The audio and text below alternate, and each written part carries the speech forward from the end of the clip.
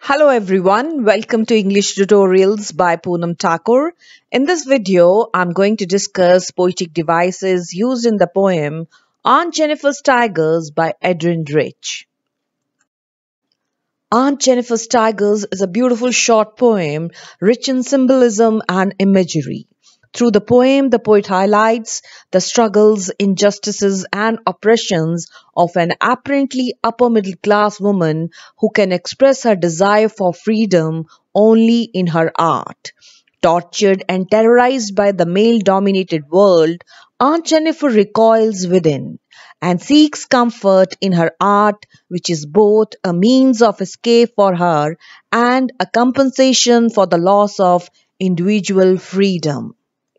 The poem reflects a woman who is stressed because of social restraints and responsibility of an ideal wife. She lacks confidence, strength, and fearlessness. She lacks inner conviction or certainty, unlike the tigers she portrays. The wedding ring on her hand is a constant reminder that she belongs to her husband. Even after her death, the ring will remain on her hand and she will never be free.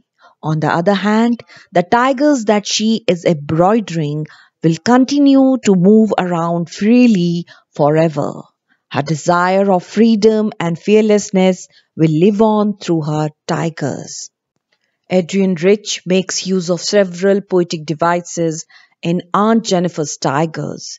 These include anaphora, alliteration, imagery, hyperbole, personification, repetition, and transferred epithet, which I'm going to explain in detail one by one. So let's get started. First, I'm going to discuss the rhyme scheme used in the poem. Aunt Jennifer's Tigers has 12 lines and is made up of 3 stanzas of 4 lines each, known as quatrains. Each stanza is made up of 2 couplets. And what is a couplet? A couplet is a pair of lines. For example, if we see the last 2 lines of the poem, the tigers in the panel that she made will go on prancing proud and unafraid. So you see, children, made rhyme with unafraid, and it's an example of a couplet. The first 2 lines of the poem set up a rhyme scheme that continue throughout with the perfect end rhyme of screen green. The rest of the poem uphold the use of rhyming couplets, presenting a rigid regularity that reflects the rigid confines of Aunt Jennifer's marriage. The rhyme pattern for the poem is AA, BB, CC, DD, EE, FF. This rigid pattern mirrors the rigid life of Aunt Jennifer. The other thing that you should know about the poem is that it is written in a sort of iambic pentameter. Personification. They pace in sleek chivalric certainty. The tigers are personified throughout the poem when they are described as being proud, confident, and unafraid of men standing beneath the tree. The tigers are personified means that they are given human traits and specifically described as having chivalric certainty. Chivalry is an old term used to refer to the code of conduct a medieval knight would adhere to. In modern times, the use of the term chivalrous or chivalric is still used to imply a gentleman who is courteous and considerate of women. The tigers are thus associated with heroic men.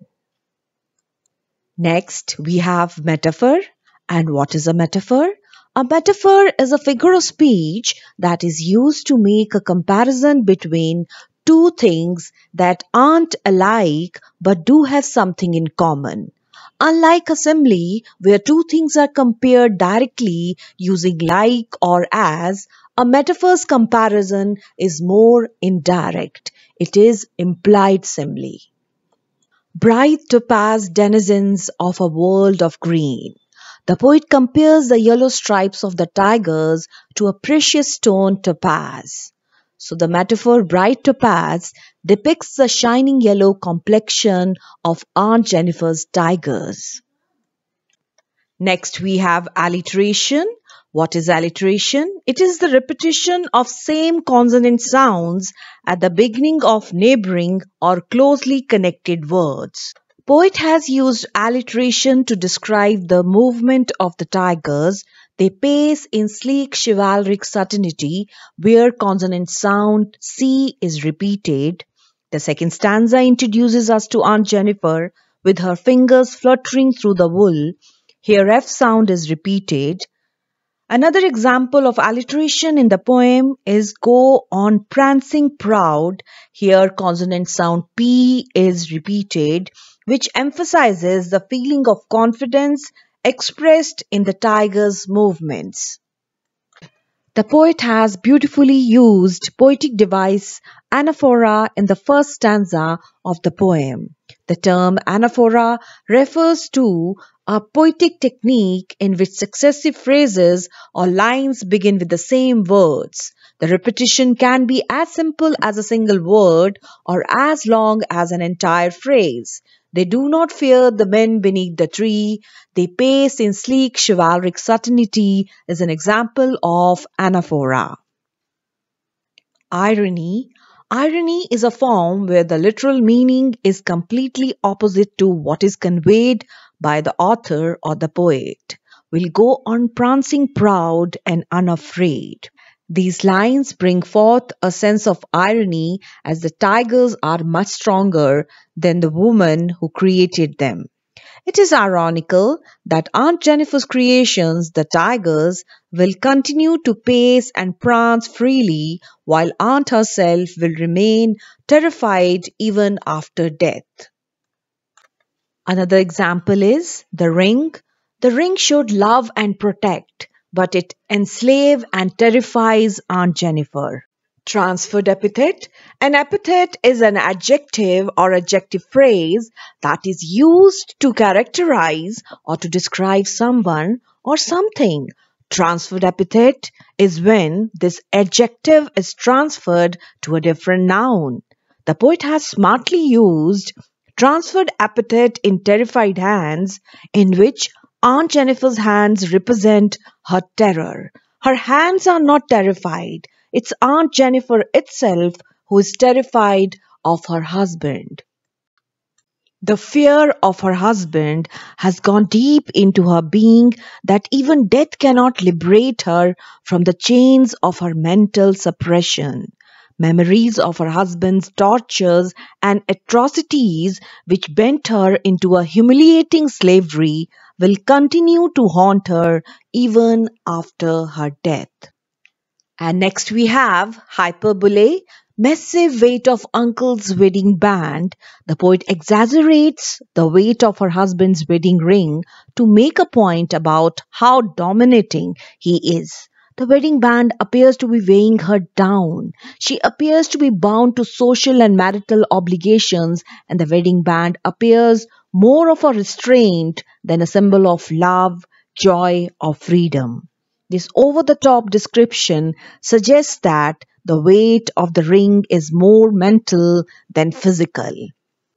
Next we have metonymy. It's a figure of speech which refers to something by using an object closely associated with it. The poet has used metonymy to describe the matrimonial hardships Aunt Jennifer is facing. The wedding ring or wedding band represents the sad, unfortunate married life Aunt Jennifer has been through. The poet Adrienne Rich has used various images and symbols to stress upon the chauvinism of man and the oppression of the women at his hands. Let me tell you about the visual imagery used in the poem first. What is imagery? Imagery means to use visually descriptive or figurative language to represent objects, actions, and ideas in such a way that it appeals to our physical senses. Usually, it is thought that imagery makes use of particular words that create visual representation of ideas in our minds. The main images are of Aunt Jennifer as a fearful wife, and secondly, the magnificent tigers she creates in her panel. Images of precious substances run through the poem: topaz, ivory needle, and the gold of wedding band. In the first stanza, the poet conveys the image of Aunt Jennifer's vibrant colored tigers living in a rich green landscape. These regal tigers are living life with splendor as one would expect of tigers in the wild. Aunt Jennifer is embroidering the cloth, and across it prance the tigers of bright topaz, unafraid of the men standing beneath the tree, and move about elegantly with confidence. In the second stanza, the image of Aunt Jennifer's hands fluttering as she works on her wool. Fluttering is a verb often used to describe words. She is so weak and oppressed that her frail fingers are not able to carry the weight of something as light as wool. Ringed with ordeals is the image used by the poet to express the struggles of Aunt Jennifer and the oppression she suffers. She feels so burdened by her marital constraints that they seem like an ordeal to her. In the poem, ring has two meanings. It is an example of pun.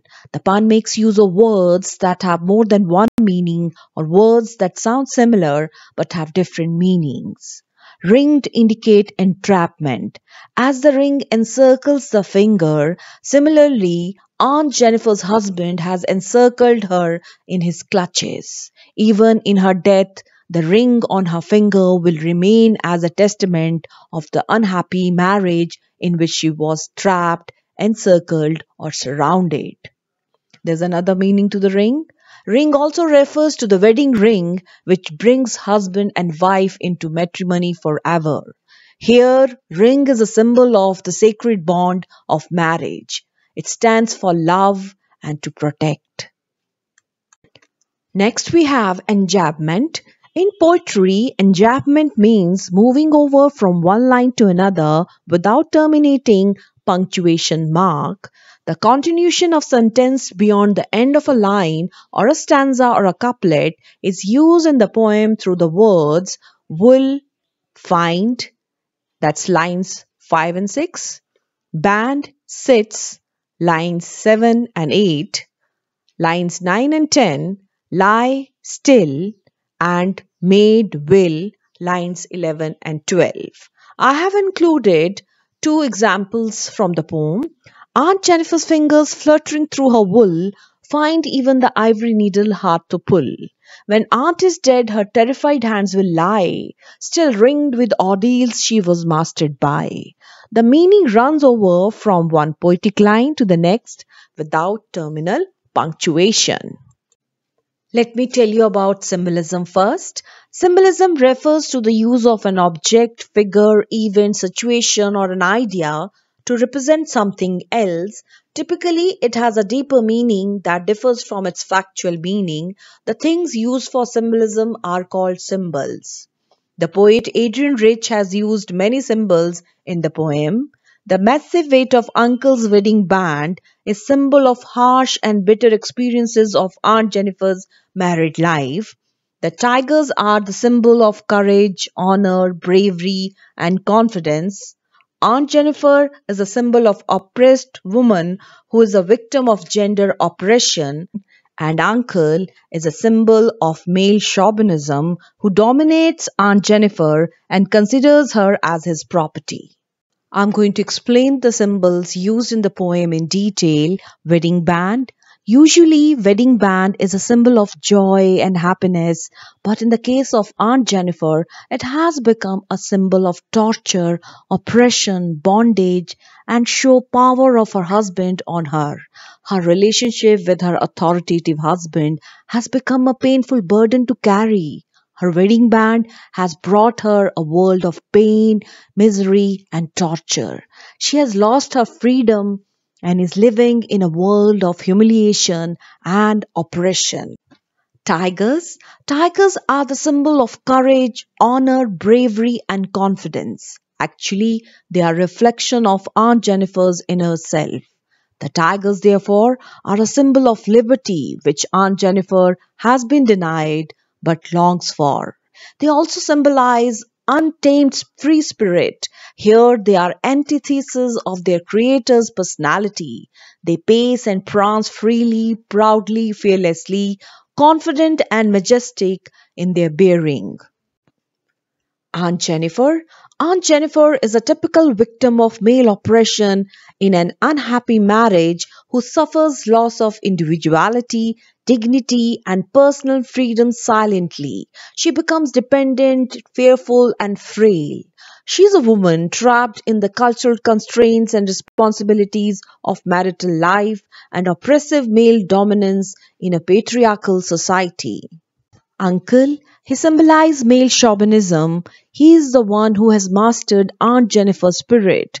He is her master, reflecting the reality that a woman in marriage is traditionally considered the man's property. Men beneath the tree are predators. They are who look for other animals or people in order to use, control, or harm them in some way. Bright topaz symbolizes the bright yellowish brown color of the tiger's skin. Embroidery. Embroidery is symbol of creative expression. The artwork expresses the aunt's suppressed desires and becomes her escape from the oppressive reality of her life. The ivory needle is characteristic of the hunting of elephants for their tusks. This is all symbolic of the male dominance that has such a deep impact within the meaning of this poem. Let's compare and contrast Aunt Jennifer and her tigers. Aunt Jennifer's world is dull and colorless, but her embroidered tigers are bright topaz denizens of world of green. Aunt Jennifer is quite weak and submissive, whereas the tigers are strong, bold, and powerful. They are fearless and move about freely. She is bound by the constraints of her married life, while the tigers are free to move about in the green forest. Aunt Jennifer is so victimized and oppressed that her frail fingers are fluttering when she is trying to pull the ivory needle, whereas her tigers are very confident and they prance across the screen with a sleek chivalric certainty, very confidently. And let's see the comparison, what is common between the two. Aunt Jennifer is bound by the weight of the ring on her fingers. She's not free. She's just like a slave in this marriage. Aunt Jennifer's tigers are permanently trapped in an embroidery ring. They will never be able to escape the screen in which they have been embroidered by Aunt Jennifer. Their world is just within that embroidered ring, just like their creator, Aunt Jennifer, who will never be able to liberate herself from this unhappy marriage. Poet has also used repetition in the poem. Repetition of Aunt Jennifer and tigers create a horrifying ambience of the oppressor and the oppressed. The theme of male chauvinism runs throughout the poem, creating a fearsome atmosphere of tigers on the prowl for a prey. The word prance is repeated to emphasize the pride and freedom of the tigers. Poet has very smartly used paradox in the poem. And what is a paradox? A paradox is a self-contradictory statement, but in reality expresses a possible truth. Any person, thing, or situation exhibiting an apparently contradictory nature is paradox. In the poem, a trembling and mastered woman creates free and confident creatures in her artistic endeavors. They pace in sleek chivalric certainty. Fluttering fingers produce something that has certainty. It is clearly an example of paradox. Thank you so much for watching right till the end. Don't forget to press the subscribe button and the bell icon next to it. See you soon. Happy watching English Tutorials by Poonam Thakur.